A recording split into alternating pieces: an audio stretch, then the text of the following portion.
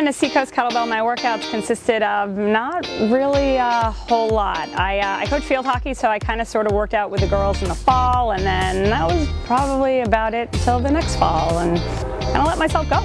I think the first obstacle was perhaps the fear factor and recognizing the fact that I needed a little help and guidance in my workouts, and finally kind of once jumping over that obstacle, I make all the time that I need to get myself here and to work out as hard as I possibly can. I took off 30 pounds, been able to maintain that 30 pounds, which is fantastic. I love receiving compliments on my arm muscles, which I don't mind showing off, and just physically and mentally I feel 1,000 times better. I guess word of my mouth has helped get a couple people here.